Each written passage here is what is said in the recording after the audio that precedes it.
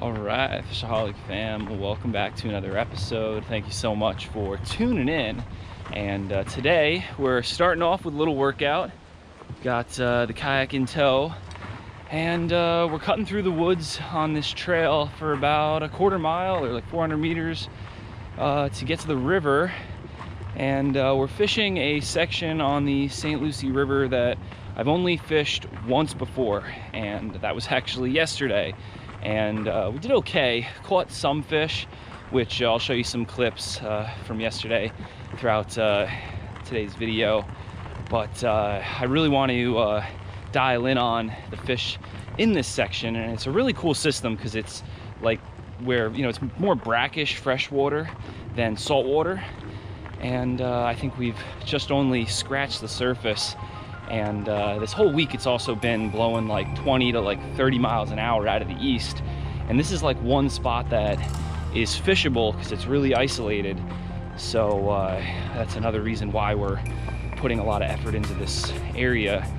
But yeah, we've got a little ways to go, and then we'll get to the water and get after it. So stay tuned. Let's find some fish.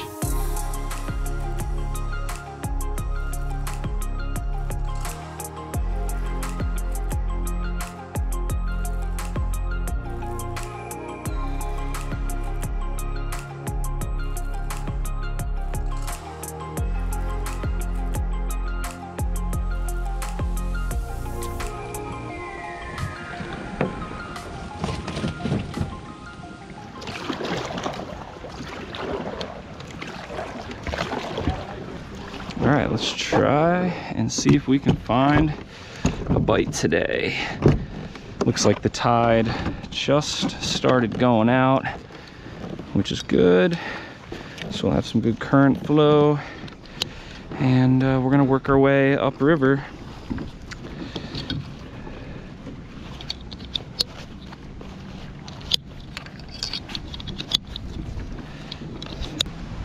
All right, so yesterday we started with the Rapala on this first like mile stretch, and I trolled all along this shoreline. So today we're gonna switch it up and start just by casting the little 4-inch FishAholic finback shad, and just work this first mile stretch a little more thoroughly. And once we get up about a mile, the river starts bending and turning, and that's where we had our first little bit of action. But it just looks so good along this shoreline because of all the laydowns that I think with the shad we'll just be able to slow it down and fish a little more effectively and see if there's fish that hang out on this structure down here. Oh, look at that tree laying down there. How could there not be a fish on that?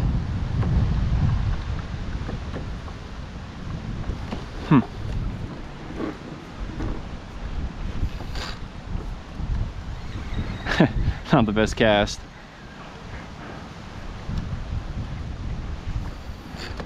Well, that's better.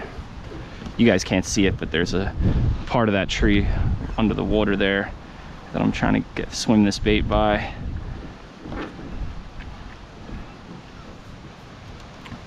There's another part of the tree right there that's underwater.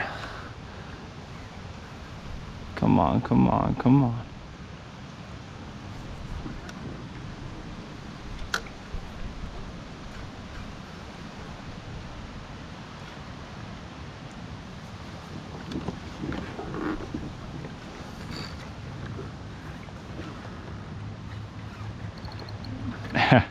There's part of the tree.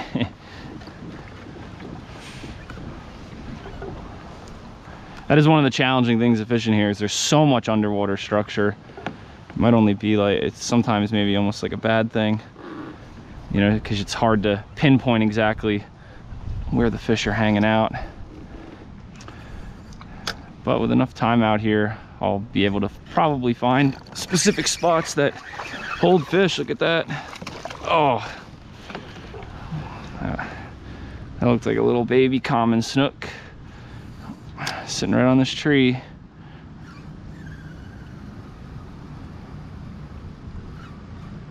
See, I just trolled by here yesterday because it was so much windier, like blowing right up this section, that I just wanted to get further up to where it bends and turns because I had a little more shelter there. And it still is windy, but I think the direction of the wind changed a little bit. Like yesterday it was blowing more like southeast, today it's whipping just straight east. Oh, just got slammed again. All right, well, a little update for you. It's been about 45 minutes and we fished about a half mile further upriver from where we had our 2 bites on that lay down. And now we're kind of getting to like the bendy, turny section of the river. And we're heading a little bit further up to a very interesting spot. It's like a cut in the river near this little island. And that's where we had our best fish yesterday. So check out that clip.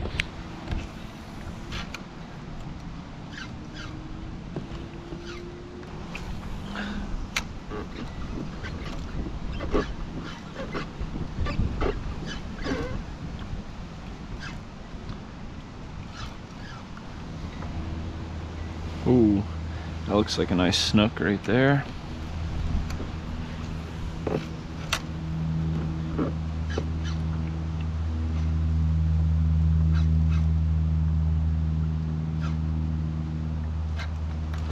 Oh, there he is. Good fish. What do we got here? Oh yeah, look at that. I think this is a big fat snook. Oh my gosh.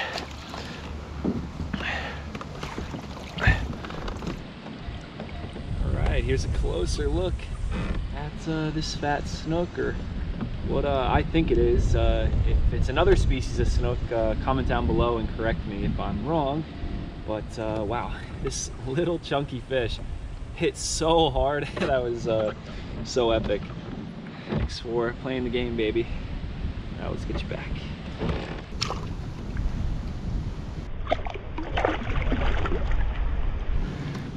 All right, well that was a pretty cool catch from yesterday, and it'll be really cool if we can get another fish like that today. And that cut is just right up there, but I want to hit this lay down before we go up that way.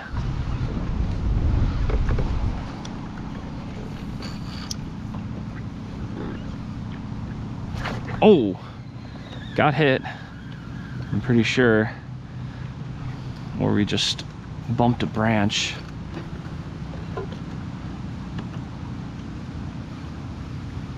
Come on back, come on back. I mean, this laydown is perfect. Like, I can't imagine that there's no fish hanging on it, but we just got to put this bait in front of them to get them to eat it.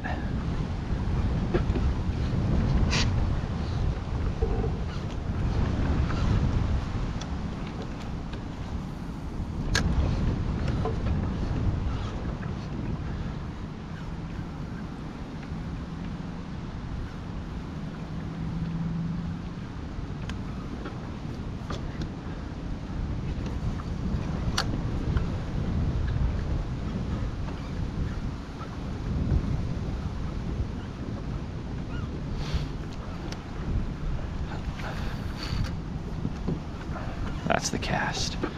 Come on, fish. Ah, snagged. Was afraid of that. Dang, nothing here. So weird. Let's cut across to the cut. See if there's another snook there today.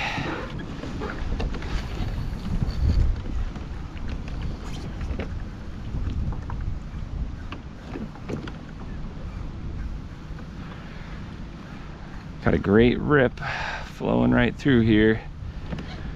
And that's why that snook was here yesterday. And I marked some really good sized fish in here that I just couldn't get to bite. And I have no idea what they were. They could have been like medium sized tarpon maybe, or just big snook sitting in here like logs. Or I guess could have also possibly been like catfish or gar. I don't know. Really surprised, not even a bite in this cut today.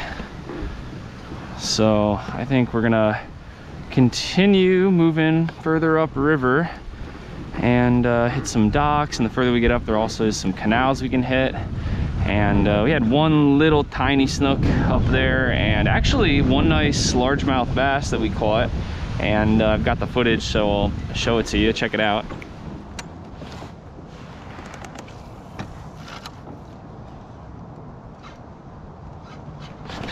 There's another one. Wow. On the Rapala. What is, wait, is this it's a largemouth. Oh my God, dude. Look at that chunky largemouth.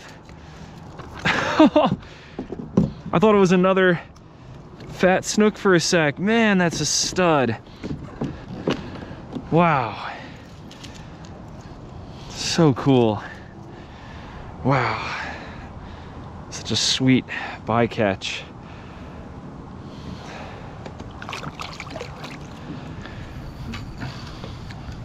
So that's pretty cool. We can add largemouth to the list of species that we could catch up here. And that dock, I think, is like right up over there where we got that largie off. And as we get further up, there's a lot more docks that we can hit and little canals. And I'm gonna fish those a lot more thoroughly today than I did yesterday. So I've also brought like some smaller swim baits that we can use to possibly target some largemouth if we can't find any nice snook. I want to try the Rapala along this wall.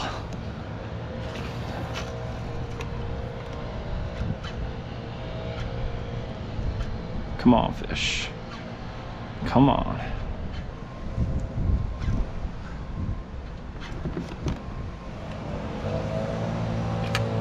Oh.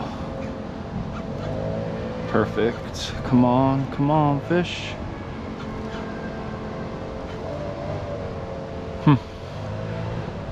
Doesn't seem like any largemouth there today.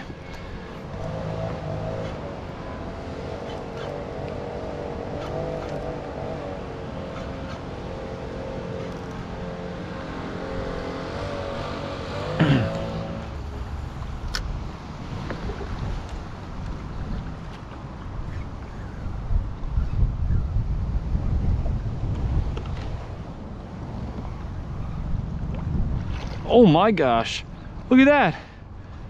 An otter chasing the shad in. That's crazy. Oh my gosh. Oh, that was wild.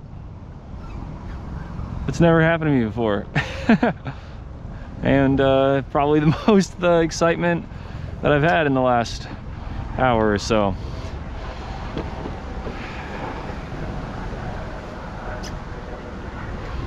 I bet you there's probably not going to be too many fish on this little point if that otter is cruising around. So this is the main river. No, right, that's the main river right there. And we've got one canal there, and then the main river continues up that way. So let's adventure up this canal here. I was seeing a lot of mullet jumping in this one. So if there's a lot of bait, there could be a lot of fish. Oh my gosh. Just spotted a big jack blowing up on some mullet upriver here. That's crazy. It's basically like a freshwater jack. Oh my gosh.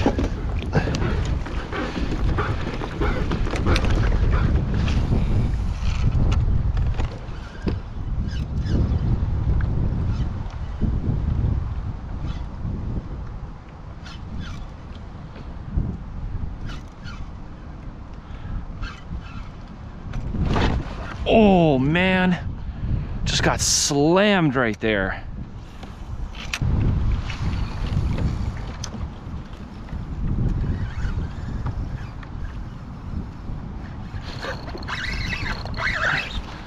Dang, there was a fish. Lost them.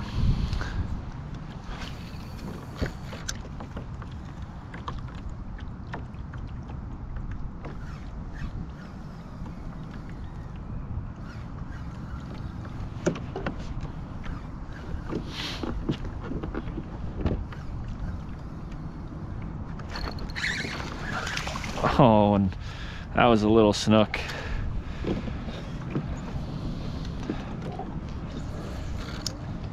All right, so I noticed that the very tip of this hook is a little rounded, so I'll probably have to sharpen it later, and that might be the reason why our last two fish, or well, even our first fish popped off the hook.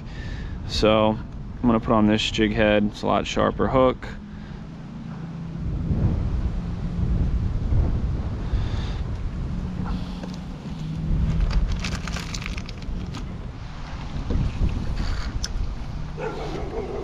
Oh boy.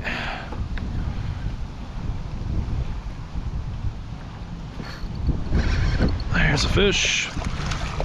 Wow. Look at the size of that one.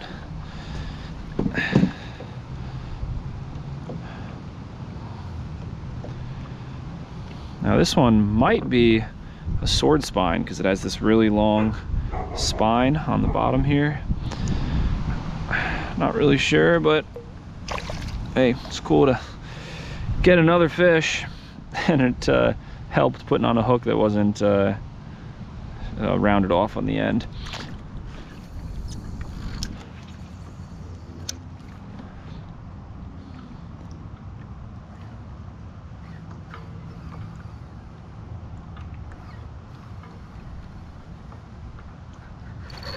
Oh gosh. There's a better one. Still small, but got a little bit more shoulder to him.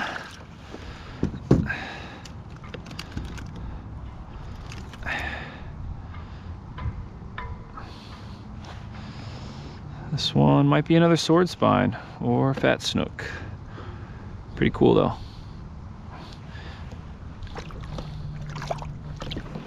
All right, well, we gave it another like 20-30 minutes back in this canal and fished every little spot that I thought looked good, and had a couple other bites, but no hookups. I think there's probably even some smaller little snook in there that hit the back of the tail but just can't eat the whole bait.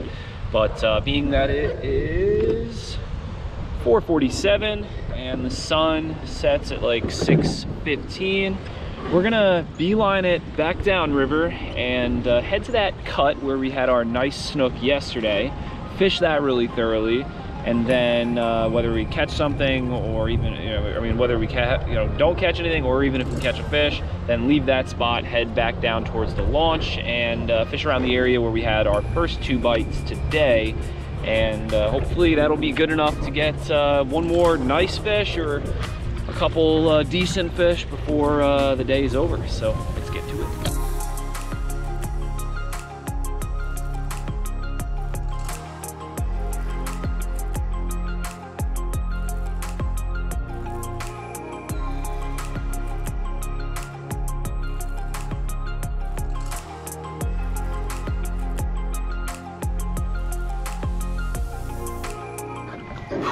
All right, well, we fished our way back to the launch and did everything that I said I was gonna do. Hit that cut again. I also hit that same laydown where we had our first 2 bites. And then I also just spent the last like 45 minutes throwing the skitter walk along mangroves and vegetation and docks and seawalls, and not even a swirl. So I guess today and yesterday really just weren't my day. I mean, we caught fish, but it wasn't really what I was hoping for. I was hoping that yesterday was just like a little taste, and that today was the day that we were gonna like crack the code on this section of the river. But I guess we're gonna have to save that for another day. But I hope you guys still enjoyed this video. If you did, be sure to smash the like button, hit that subscribe button, and if you guys could help support the channel by picking up some of the FishAholic hats, that would really mean the world to me. And until the next vid, live to fish, fish to live.